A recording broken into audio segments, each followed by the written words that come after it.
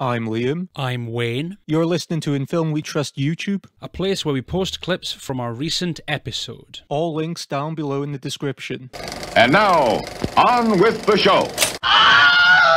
Prana said the same thing about, you try banning these things, people are just going to work harder to get hold of them. Yeah, it doesn't matter how much, if you try to push things underground, there's going to be, people are going to try and find them.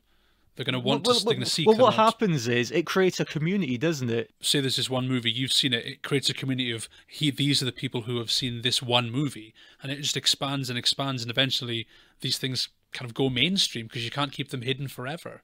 And it ends with a creepy smile, isn't it? Yeah, it's going to focus like a close-up on this weird smile that she does. It's just weird, and it ejects a videotape which says censor, doesn't it? Yeah, the videotape comes out. I loved watching that, like the videotapes going in and out.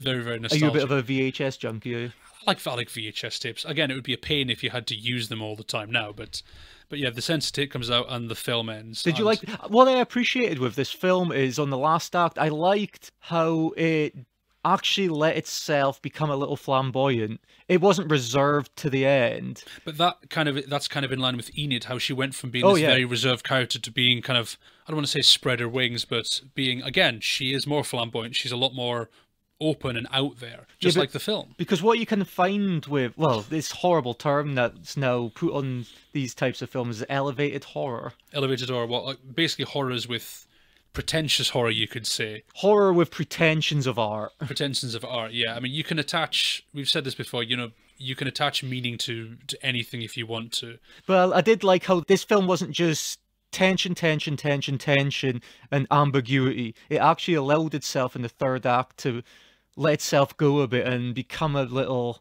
flamboyant. It did let itself go a little crazy, but again... Which I appreciated. Yeah, I did as well. But that's not to say the rest of the film was dull and underplayed or anything. It's a film...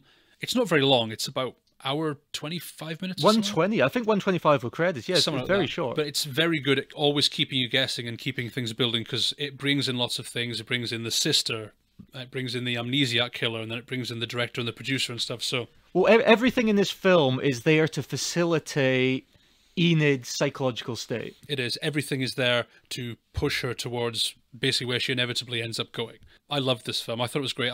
Had you heard of this film before? Yeah, I heard of it when it was...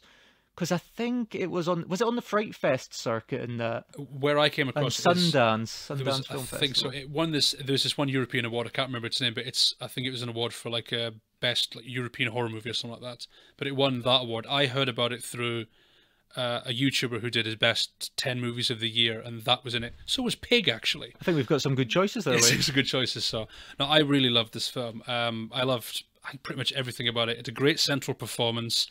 I loved being able to look into the video nasty era, because it is a fascinating era of motion pictures, I think. Which is a much maligned period, because there's a lot of great films in there. There is a lot of... Because the problem is a lot of them were kind of lumped together.